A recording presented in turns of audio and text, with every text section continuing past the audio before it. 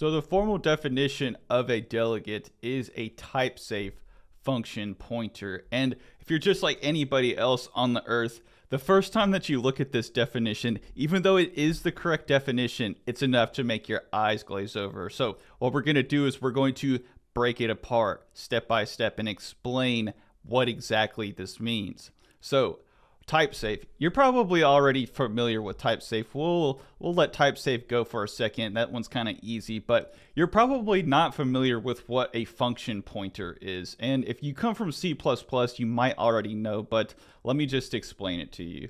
So let's just take the most simple method, the most simple function that we can possibly imagine. It's just going to say run, there's going to be a void, there's code that goes in there.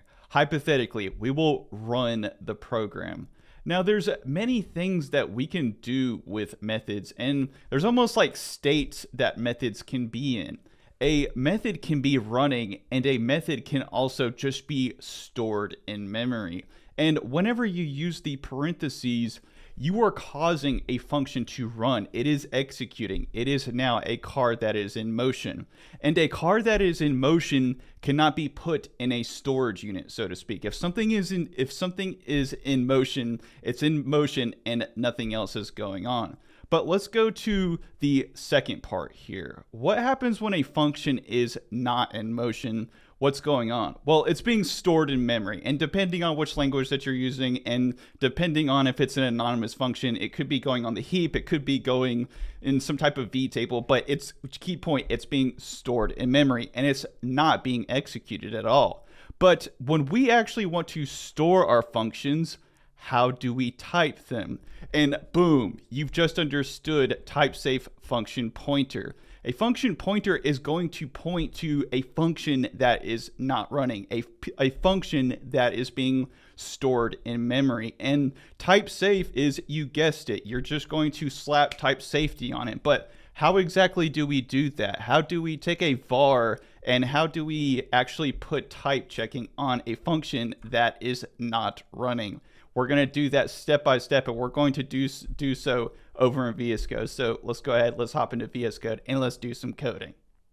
So the first thing that I'm going to do is I'm going to go into here and I'm going to create the most simple function that I possibly can. It's not going to take in any return, or it's not going to return anything. It's not going to take in any parameters. And all I'm going to do is just go into here and I'm just going to say CW, and this is simple, just to kind of be funny. So what was the whole entire point of creating this? If you were to type this, just as kind of like a brain buster here for a second, what would you, and without using any of the cheat codes from IntelliSense, how exactly would you type this function? What, could you type it as an int? Is this a string? Well, this is kind of a trick question because it is kind of hard to tell. So we'll just go ahead into here and we'll use the cheat code and we'll automatically just get the type. The type is an action. And you may be asking yourself, well, I came to this video for delegates, Teddy. This isn't a delegate. Well, actuality, a action is a delegate. You see, back in the old days, you actually had to go in and create all of these words on your own. You had to create each and every delegate through something that looks a lot like this. And I'll just go ahead down here and I'm going to make one very quickly for you. You used to have to do something a lot like this. And we'll just call our delegate super custom, and it's going to take in an int of X. And instead of having these actions and these other things called funcs, you had to do this each and every time. And eventually it just got to the point where people just said, why don't we just have pre-made delegates so that we don't have to do all this crazy typing? And thus action and func were born. But an action is an action. We've already learned about that. But how exactly do we make a function? Or what about the other keyword that you commonly see, sometimes called a func? So I'm going to go into here and I'm going to call this logger func. And this is going to take in an int of X. And also we're just going to make another arrow function. I'm going to bring this down here, go ahead, put a semicolon, and I'm going to just return the X plus 2, or 2, just like this. Just I'm going to have some other number to work with. And Here's another example. How exactly would you type this? What would you put right here for the var? We are so accustomed to using var. A lot of times we actually want to type this, and if you hover over it and you use the little magical IntelliSense, you're going to see a funct. And this funct is going to be, it's going to contain these brackets right here. And all this means is that this is the parameter and this is the return. And if you want to go ahead into here and you want to type this for yourself, all you have to do is do the same exact thing. And these brackets do look complicated, but just remember, on the right side is the return and on the left side is the parameters. So you may be saying to yourself, Teddy, I came here for a delegate. Show me a delegate right now. And all that you would have to do to create the delegate of your own, or create a delegate of your own, is to go up here, go ahead, wipe out your super or your func right here, and we're going to put in super custom. And think about it. Instead of having the pre-made actions, a lot of times you do want to be more specific, and that's where these custom delegates come in, and they work exactly the same. But instead of having the brackets up here that you had with func, you're going to do all of the type checking within this little one-liner down here with the word delegate in it. And this is going to type check our params. This is going to type check the actual return. And if you do something like put void right here, it's going to break it because it's going to enforce those rules on that delegate. And once again, you use delegates like this in certain cases where you want a very specific name, because sometimes custom names can describe things in a lot better manner compared to action or func. And to just kind of get you off the ground and help to solidify things a little bit easier, we're going to go through a couple real world examples of when you're going to see delegates. And first thing that we're going to do is we're just going to create a pretty simple link statement. So going to go into here, use E enumerable, not I enumerable. We're going to create a range of numbers 1 through 10 just to kind of mess around with, and we're going to select them, which is basically a map in JavaScript if you don't know what a select is. And for each number within this enumerable right here, or this link statement, we are going to go through and times it by 3, and then we're going to turn it into a list. So if you're just looking at this, it's really difficult to tell kind of like what's going on underneath the hood. So if you go in through here, this is going to take in this is going to take in a start, this is going to take in a count. But a lot of times with these link statements, it's very difficult to kind of decipher what's going on. And you can see in here, look what we have. We have a delegate, we have a func, which is going to take in an int, and it's going to return an int of a selector. And this might not make much sense to you, but look at this func right here. So this is a func that takes in the exact same thing. If I go into here, I say int, and we have a func of int and int.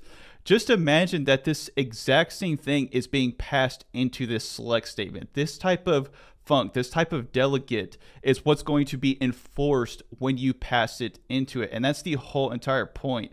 A func is actually going to be typed on the select, and if you hover over it, you can see the actual delegate, and you can almost use it as sort of a blueprint or an idea of what is going to be passed into this actual function. And you can kind of mentally conceptualize a blueprint instead of having nothing to go on. And you can do this by looking inside of it, looking for the delegate, and thinking to yourself, oh, this is going to require an int, this is going to return an int.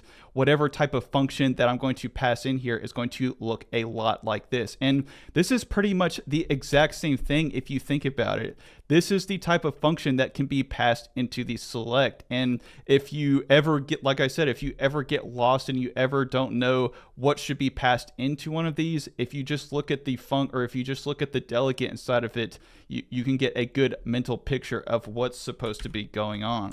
But let's talk about it from a code point of view when you are going to be writing the code instead of using other people's code.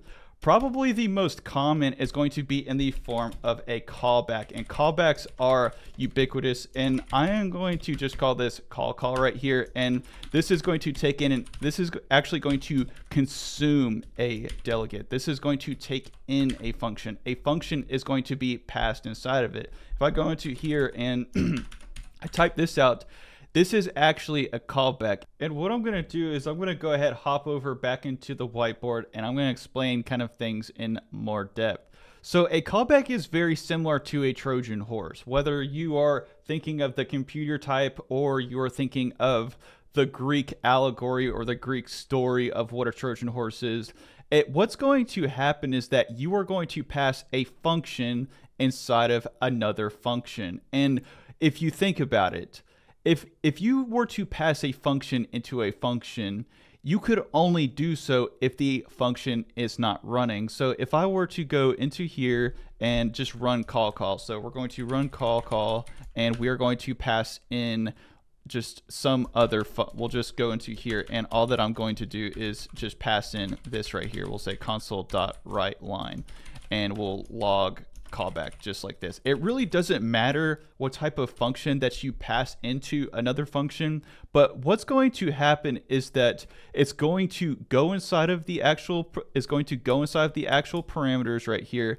and then it's going to be passed into the other function. And key point, this function is not running. It's just like any other form of data. Unless the function is actually running, it's not, you can pretty much do anything with it. You can store it in variables, you can pass it to other functions, you can return it from other functions. But as soon as you get right here, what's going to happen is that this function is going to start running, and you passed it just like a variable, and anything that you passed into it is going to be executed at this point. It's almost like a ditto in Pokemon. A ditto in Pokemon can change to any form. It can be literally anything. And this actual function parameter here is almost like a ditto. It can turn into any type of function that you pass into it. And as soon as it reaches this parentheses right here, it's going to come out of memory and actually start executing.